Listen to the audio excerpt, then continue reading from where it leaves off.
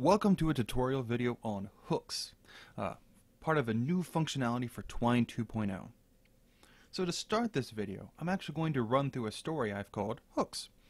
Let's show you this functionality in action before we start looking at the code. So we're beginning here with the start passage, and we see a link, a spooky room.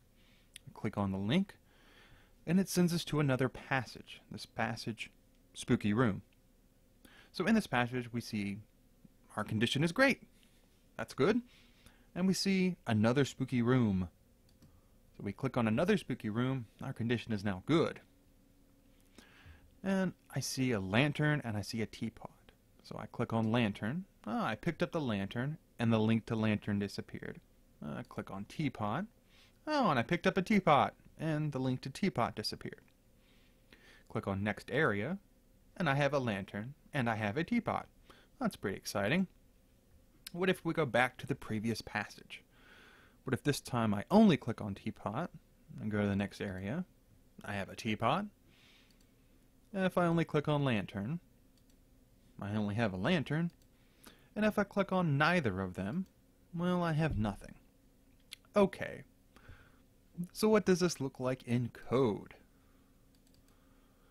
Well, to start, I have a passage called the beginning, which I've tagged to be the start passage. And to begin, I'm using the set assignment macro to set the variable condition to the string good. And then I have a link to the passage a spooky room. So in a spooky room, I have value macro if checking if the variable condition is the string good. If it is, run whatever's in the brackets. Show the sentence, your condition is great, then run the assignment macro set to set the variable condition to good. At this point though, you may be asking yourself, I've used macros in the past, I know what they look like. What does this have to do with hooks? Well, all of this in fact is a hook. In Twine 2.0, the word hook just means some selection of text, some span of text is special in some way. A hook is actually this, what's in the brackets, combined with this, something before it. In this case, this whole thing is an anonymous hook. It doesn't have a name, so it's anonymous. When using the macro if, we're associated with the brackets. So, if this is true, do something in brackets. Well, okay. Well, what's happening here? You may ask. And here, we're setting the variable condition check to condition is good. Condition is good may look pretty similar, in fact, to what's right here. Condition is great. In this case, we're using the macro if. If condition is great, do something. Here, we're setting the outcome of condition is good to be the value of the variable condition check. So if condition is good, condition check will be true. If condition is not good, the string is, if the variable condition is not the string good, condition check will be false.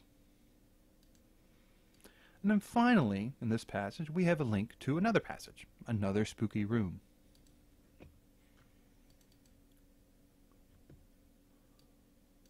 Well, as we saw in the previous passage, we had an anonymous hook. We were using some macro and then we had something in brackets. Right here, in the selection, we have a named hook. We have some name, condition check, and then we have something in brackets. Remember, in the previous passage, we were setting condition check to be if condition was good, or if condition was not good. Since condition is good, as set in the previous passage, then this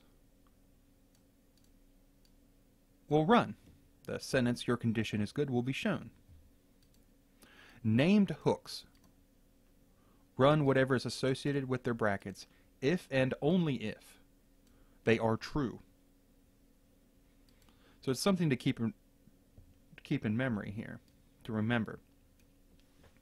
Named hooks work when they are true. So condition check is true, and whatever's in brackets gets run or shown.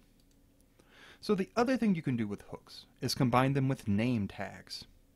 Name tags are brand new to Twine 2.0, and they look a lot like variables, except instead of using the $sign, they use the bar. And the bar either goes in the front of it if it's on the left-hand side, or the back of it if it's on the right-hand side. So what do I mean by that? I mean, like, what does that mean here? Well, a name tag always points towards whatever it is associated with. In this case, the link lantern is associated with get lantern. Get lantern points towards lantern. And here, I have a name tag on the left-hand side. So the bar goes first. We have the name of the name tag, and we have what it's associated with. It is pointing towards teapot. So get teapot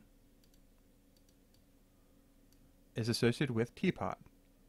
Get lantern is associated with lantern.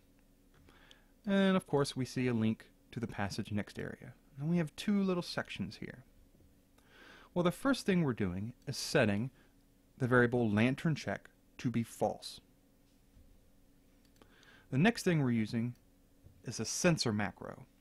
It's a little bit of a spoiler for a future tutorial video, but I wanted to show how name tags and hooks could be used in action here. In this case, a sensor macro works by sensing something, a click or a link or something else like that. And it works on name tags. So this macro, sensor macro click, is checking the name tag get lantern. When you use a name tag with a macro, instead of using the $sign, you use the question mark. So this sensor macro is sensing if a click has happened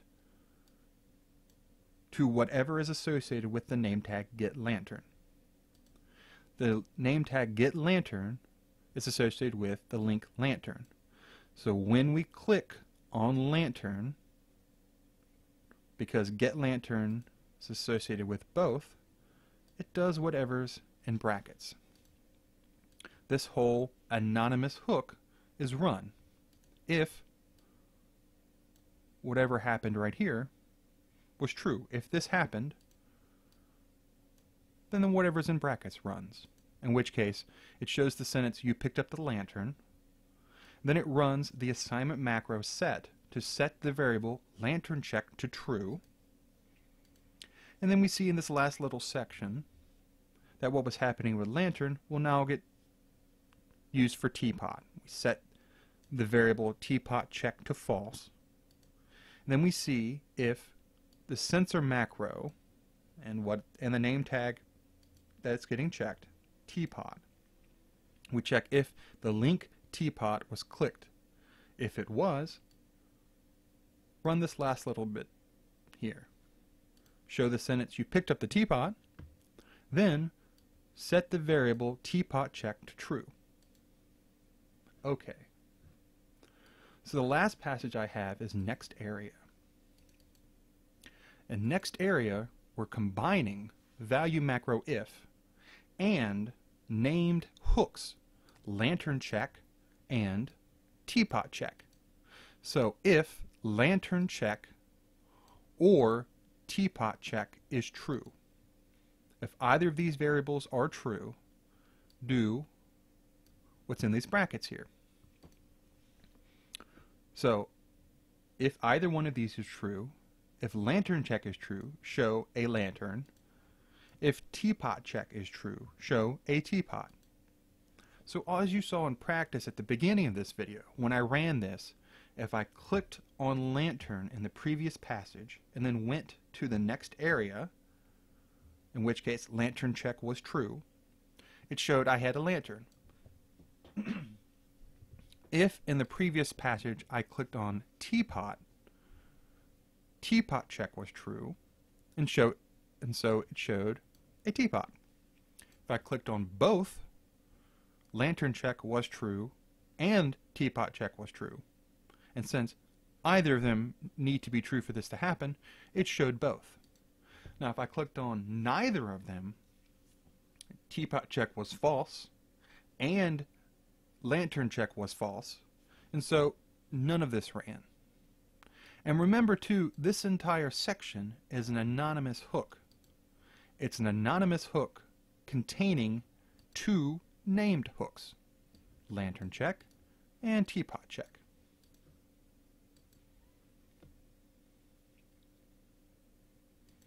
So going back and running the story one last time, we see we have the beginning, and we have a link to the passage, A Spooky Room. We see it shows the sentence, your condition is great. We see the link to the passage, another spooky room, our condition is good. And we see a lantern and a teapot. Now remember, in the code, these two links are associated with name tags. We have a lantern and we have a teapot. So we click on lantern, and we picked up the lantern. We click on teapot, and we picked up the teapot. And so the name tags associated with these links were checked by the sensor macro click. Since we clicked on the links, we see the two outcomes. And we go to the next area. And since I clicked on the link lantern, lantern check was set to true. And since I clicked on the link teapot, teapot check was set to true. So I have a lantern and I have a teapot.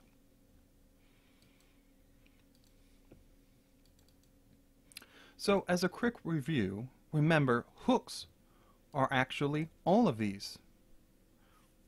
In most cases, when you're using a macro, you're actually using a hook in connection with it, because a hook is only some selection of text.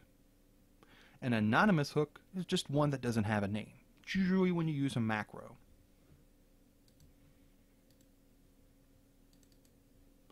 A named hook is one that has a name.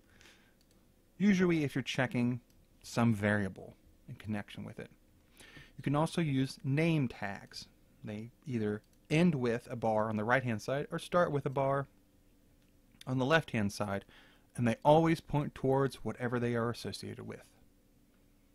And to use name tags in something, like a sensor macro, and click here, we use the question mark, and then the name of the name tag.